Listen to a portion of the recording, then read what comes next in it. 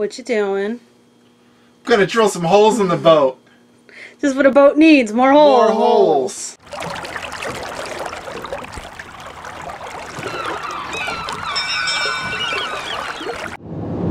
Today's the day. Again. We got a lot of days. It's wake up day. It's wake up day. We're moving from my mother's house to a hotel for the next week. And then after that week, we're getting on the boat. So there's a lot of excitement. There's a lot of exasperation, I think. It's one of those long time coming things, and we just gotta do it. So we got I don't know, how much of our crap do we have? What would you give the percentage of crap? I would say on this particular trip we have 75% of our crap. It's not a big car either. It's a Hyundai Tucson. We left some crap at my mother's house for after we bring the boat down. Logistics reasons. The boat comes with a lot of stuff on it, and we have to go through all the lockers and determine what stuff we're keeping, what we're not keeping. The previous owner had the boat for 15 years, so anytime he fixed something and bought a package of switches or a package of gaskets or whatever, you know, it always went in a drawer for the next time that broke. Now, on the one hand, that's good. You can appreciate there being spares and extras. On the other hand, that tends to take up a lot of room after 15 years. We need room for our stuff. There's literally something in every locker and drawer on the boat, except for 3 small drawers. Everything on the boat is stuffed full of stuff, and we don't know what that stuff is. But what I do know is we can't fit all of our stuff into 3 small drawers, so we definitely need to clean out some of that stuff. Do we have exact change? Do you have $1.50? Oh my God, hold on. One debt to society later. Tip for out-of-towners: if you're ever in New Jersey on the Parkway and you have change for the exact change lane, fling it at the basket while going at least 15 to 20 miles an hour. And keep moving. It doesn't matter if you hit it or not. Do not stop. Do not open your door. Don't reach down to try to pick it up. Don't dig around in your ashtray when you pull up to the thing. Either have it ready or don't. And these people stopped, parked their car in the exact change toll, and she froggered her way about 12 lanes to go to the money booth where there was a person to get change, and then froggered her way back. And I was just like, you're taking your life in your own hands, girl. You don't even know it. So today is Sunday, and the previous owner is coming on Wednesday to help. Well, not to help, but really to be in charge of getting it ready to splash. It's kind of in the contract that it's his purvey. His bonus to... Yeah. This is the first time we're going to be seeing the boat without the cover on it. It had a shrink wrap on it that it's gone. And so we're going to take a look at it and walk around the deck for the first time without being hunched over. Like, I'm going to get up to the foredeck, which would be a first. We have to get a dinghy. Yeah. We have to get a dinghy. We got a lead, possibly, on a dinghy. There was a sign up in the yacht club saying, "Dinghy for sale, make an offer." So we're going to check that out. Failing that, we'll probably go buy a new one. We need a tender. I'm not going to swim to shore. That's not going to happen. This is the first time we're seeing the boat with the cover off. So pretty exciting. Looks like we have a nice rickety ladder to get us up there. Alright, we're going to hook up for shore power, and Watch me dove. that's quite a mess. It's going to be easier to get into when it's in the water, right? Yeah.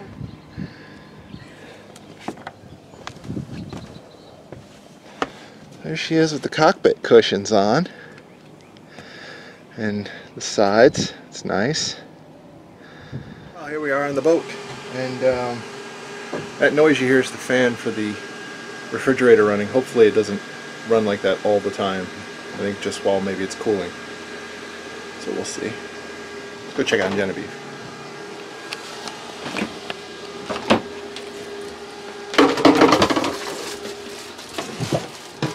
Hi, Genevieve. Hi. Find anything good? Lots of stuff to make the head not smell. All right. And some head lube. Head. Is that what you need in your life, baby? A little more head lube?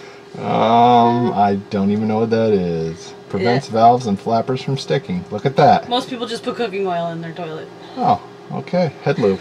There you go. So this is my day one accomplishment. I got one head clean.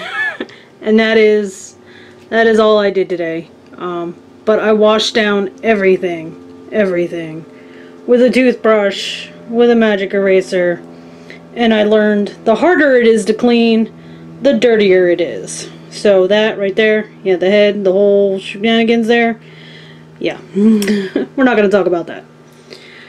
But it's clean now, and it will be clean for us, and I think that's what's important.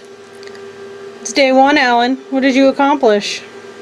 I got the zincs on the prop shaft and the prop, and I installed the spares kit for the line cutter on the prop.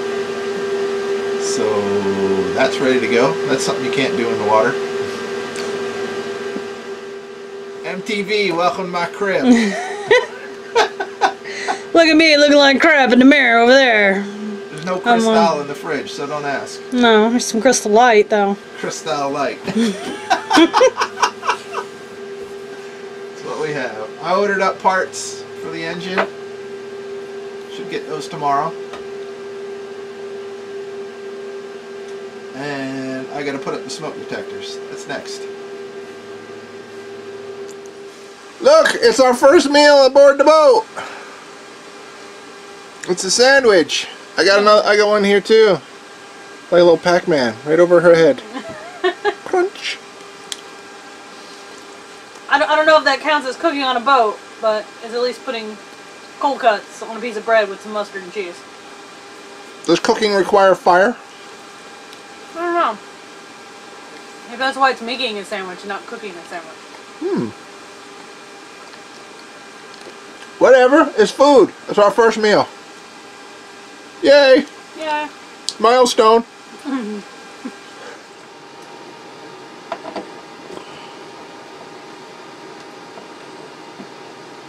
Look at you doing stuff.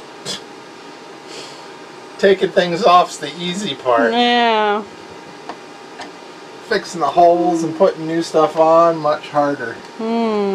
One step at a time though. Ta-da! Ta-da! So what else is on your to-do list today?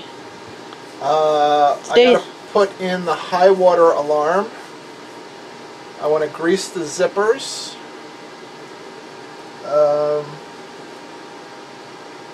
Don't know, I have a list. General cleanup, help with cleanup. Okay. Organize my tools. After Genevieve finishes cleaning out some of these lockers, we can start putting some stuff away. That'll be good. Yeah, which are these lockers. That's task one today, is to wipe these down and clean them out. There's a little bit of nastiness in there, so that's gotta happen. And then project 2 for me is the deep clean of the galley. I'm sure it will be tuckered out after that one. So that's day 2's beginning agenda. We'll see what gets accomplished by the end of day 2. What did I say I'd do? Remember something about some zippers high and water water alarm. and take this thing off. Okay, well, you can One check. thing done. You can check that box. Check. Okay. What you doing? I'm gonna drill some holes in the boat. Just what a boat needs. More holes. More holes. Look, I got a bastardization of wires. Isn't that wonderful? It's wonderful, dear. You know what? You would think... I understand they always say that boat jobs take longer than you think, but this has taken longer than even I could think of doubling. Like, jeez, come on. So, this is going to be the bilge alarm. It's got a nice little panel. I'm going to put it down here. And that sucker goes off. Better get your butt to the manual build, just bumping fast. Well, as far as, you know, projects taking longer than they should, I cleaned out my cabinets and I did a custom shelf liner job, which of course took longer than it probably should have. Oh, in the process, I have discovered that one of the former occupants has left evidence of herself all over these cushions, which would be the former owner's dog. So there will probably be some after-hours laundromat action to get all these cushions. Hot laundromat action. So that's on the agenda perhaps for this evening, which then leaves me with the dilemma of continue on to the galley or take these cushions out and clean where these cushions are, because there's grunge everywhere.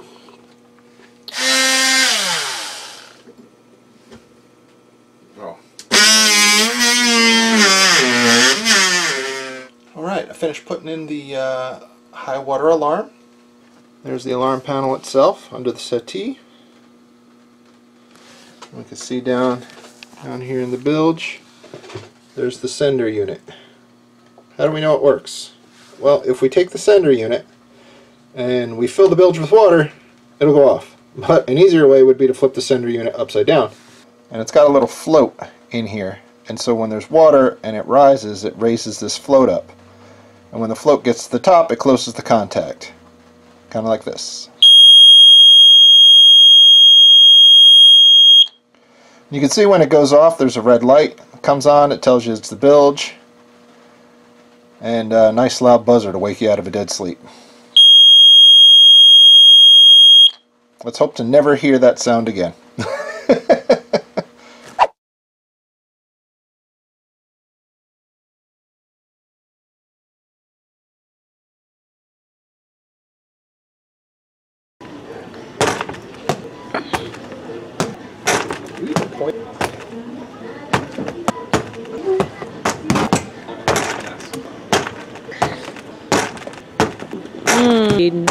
Wind. I said wind. Just give me another granny there. We'll get it on film. Oh, I think I missed it. First try. Turn off the camera.